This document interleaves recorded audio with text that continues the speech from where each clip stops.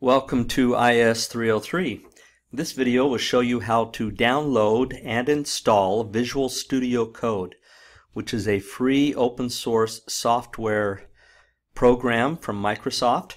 We're going to use this tool to create websites, to write our HTML, to write our JavaScript, and then later on we'll use that with other tools in the course. The first thing you're going to want to do is to go to this website, https://code.visualstudio.com/download, and this will be the URL, the Uniform Resource Locator, or the website that will allow you to download this software for free. Now, the purpose of this video is going to be to show you how to download the software and install it. So when you go to this website, there's different options. You can either install for Windows or install for Mac. This video will show you how to do the Windows version. There should be another video that shows up in our Learning Suite course that will show you how to do it for the Mac. And so what you'll now do is you'll click on this link, Windows 7, 8, or 10. Just click on that link and it will take you to this website.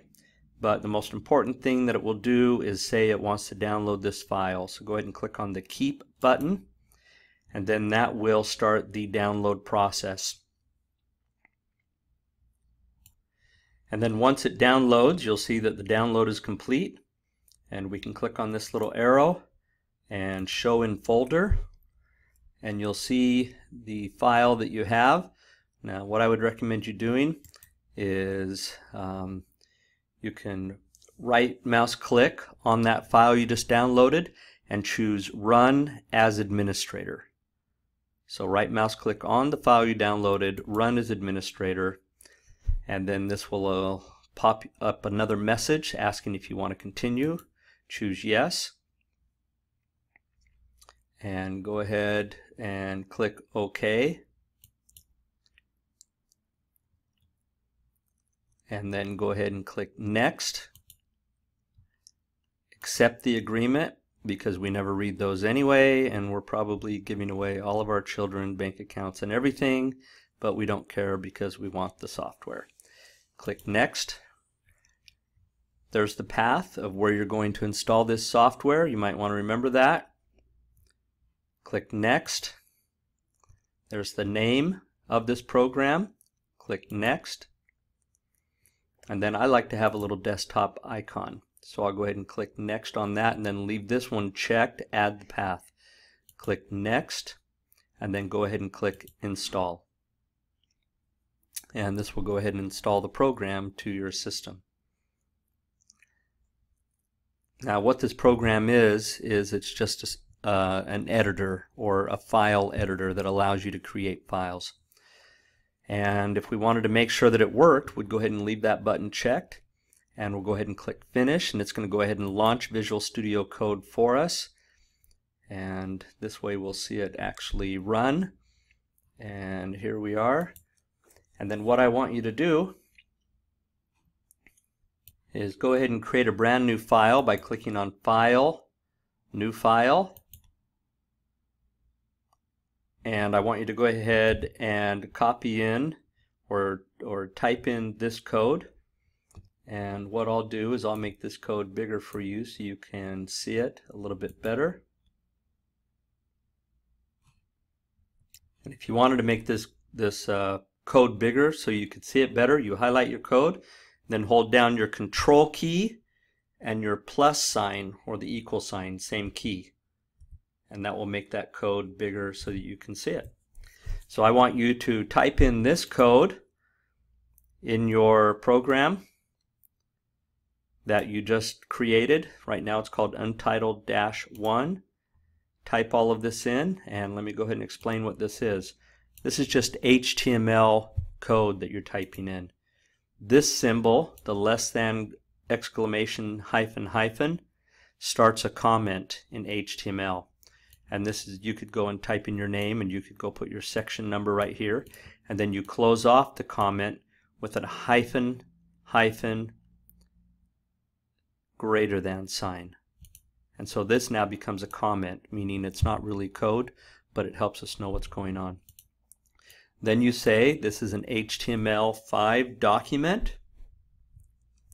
And HTML stands for Hypertext Markup Language, and that's just code that browsers know how to read for websites. Within a browser document, that HTML5 document, it's built into different sections. The main section, or the top section, is called HTML.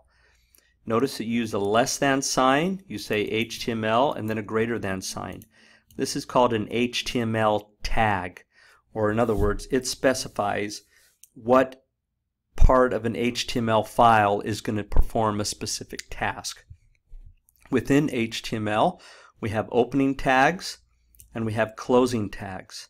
Notice that the closing tag looks just like the opening tag, except there's a slash in front of that HTML symbol. So you're just going to say this is an HTML5 document. We're going to start the HTML, and that will close the HTML. Within the HTML document, we have two sections. We have a head section and we have a body section. The head section has an opening tag and a closing tag. And this is where you'd put things like the title of the web page. The title of a web page has an opening tag and a closing tag. Notice the little slash that says it's closing. And anything in between the two tags is text that the browser can read. Then we have a body tag.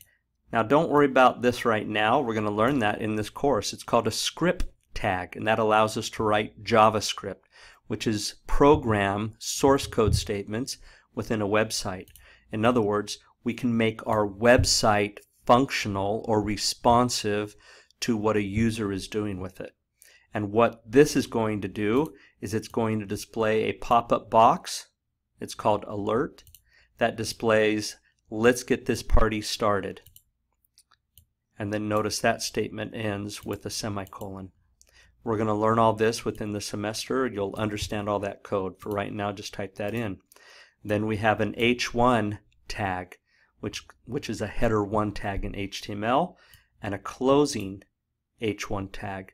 And those H tags, H1, H2, H3, H4, and so forth, specify different fonts and font sizes you'd use for text being displayed in a website. So what this file does for us, it has a comment, it's an HTML5 document, it has an HTML tag with a head section and a body section.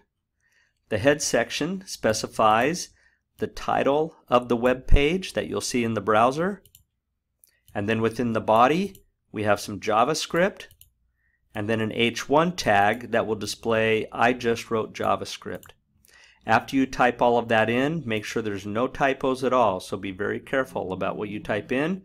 Click on File, Save As.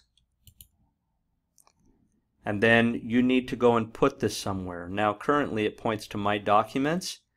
I'm going to right mouse click inside of My Documents and choose New Folder. And I'm going to type in Visual Studio Code Samples. And it's going to create that new folder. Now double click on that folder and right mouse click again, and let's make one more new folder. New folder. And let's call it First Website. And double click on that. And now we want to name our file. And we're going to call it index.html. So this is going to make an index.html file in the First Website subfolder, in the Visual Studio Code subfolder, in the Documents folder. Go ahead and click Save, and it now makes that file. Let's go and run that file and see what it looks like. So what I want you to do is open Explorer. Now the way you can do that is by clicking on your little folder right here in Windows. You click on that folder, and then we want to go to the Documents folder. we want to go to the Visual Studio Code samples, the first website folder, and then double click on the index.html file we just made. This will open up a browser, and if you notice, the first thing it did is it popped up a box that says, let's get this party started.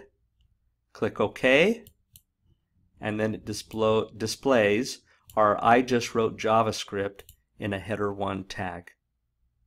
And that's how you can use Visual Studio to make a website and to make sure that your Visual Studio works.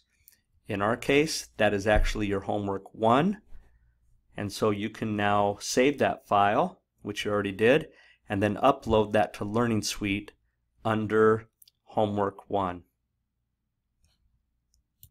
The way you can upload that file for our homework assignments in Learning Suite is by going to our course website, go to Assignments, find the assignment you're working with, which is our homework 1 assignment, and this tells you to do the same thing we just showed you in the video, which is install Visual Studio Code, create a brand new file. We sort it to different directories, and here's the code that we just typed in. Go put your name and section in the HTML comments. That means that back here in Visual Studio Code, you would come right here and put your name